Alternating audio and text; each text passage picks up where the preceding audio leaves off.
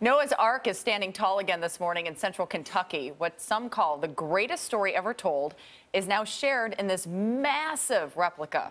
But after 2 years of construction, it is both a Christian theme park and a lightning rod for critics.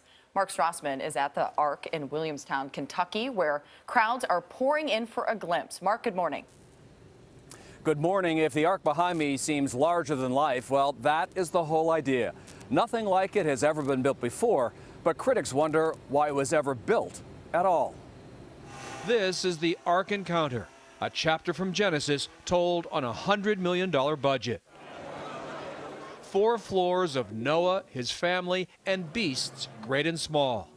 In this rendition, they sail first class through the watery chaos outside, and seeing it is a privilege and a pilgrimage to the DeMarcus family. What are your first impressions?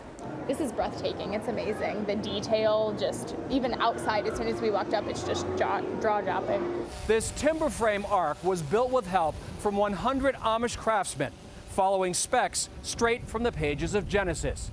It stands 7 stories tall and runs 510 feet long. That's almost 2 football fields. Something to consider.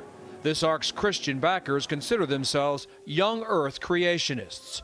That means evolution, junk science. The Earth is only 6,000 years old.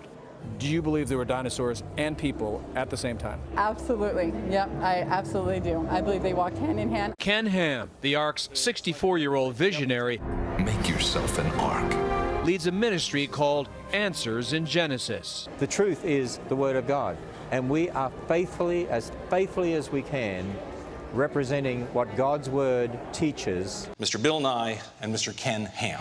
In 2014, Ham debated the truth with Bill Nye, known as the science guy on television. I take Genesis as literal history, as Jesus did. More than 5 million people have watched it online.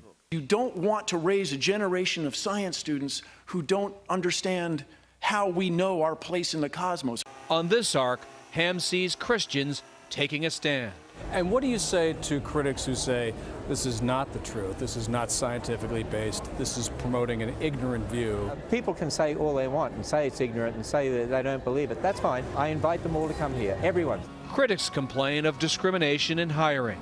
Only Christians, no gays or lesbians, and single people have to sign a chastity pledge. And yet the project received $18 million in Kentucky tax incentives, which a federal court upheld. Jim Helton of Tri-State Freethinkers thinks that tramples the line between church and state. Noah's Ark is a church.